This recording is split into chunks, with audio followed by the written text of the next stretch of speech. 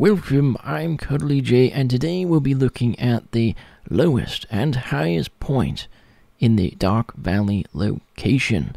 So, you're basically going to go and do the lowest point first, or highest, it's up to you really, but I just did the lowest first because it was closer and easier.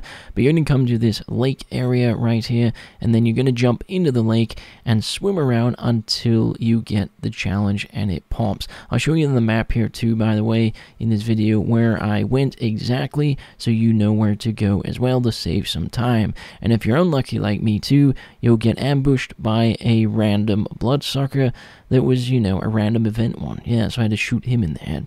Now, your next one, which is the highest point in Dark Valley, is at this construction site.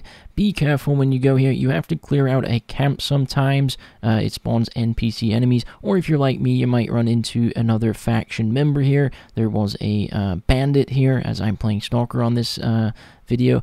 And yeah, just make sure. What I did was I just hid until he kind of went off, and then I went to the top, because I didn't know if I could take him on or not. I did do a lot of damage to him, but I was like, you know what, I'm not going to take the risk. So basically, I just waited it out, and then he eventually went off, and then I went to the top. Once you get to the top of this construction site, simply jump up onto this ledge, and then run to the one corner, and then the, you know, challenge will pop. You'll get to the highest point.